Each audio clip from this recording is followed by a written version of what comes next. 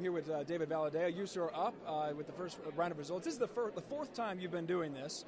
Are you nervous at this point? Do you watch the numbers? Do you refresh them as fast as we do? I'm always nervous. Always nervous? Yeah, always nervous. Always run like I'm behind.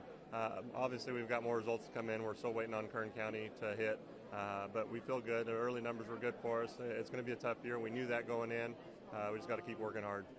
You have I should say Democrats have a registration advantage. More registered Democrats in this district than Republicans, yet you've got a record of 3 pretty big victories here. What's been the formula, and do you think you can do it a fourth time? Well, there's no guarantees, and we always knew that going into this. We've been very lucky, but the focus has always been whatever I do has to do with the 21st Congressional District, and so my focus is making sure that every vote, every legislation, every amendment has to do with the 21st Congressional District, and it's something that's positive for the people that live in it. It looks like that the Democrats are going to take the House if all the projections are correct. Should you go on to win tonight, how does the prospect of divided government for the next couple of years change the way you do things in Washington?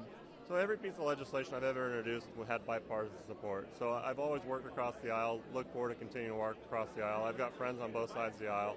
Obviously there's going to be some issues like water where we're going to have a little more of an uphill battle because some of the folks that will probably be chairman of the committees of jurisdiction and even leadership on the Democrat side is not friendly to the Central Valley when it comes to water. So that was going to be a tougher one, but I'm sure we're going to find other issues where we can work together.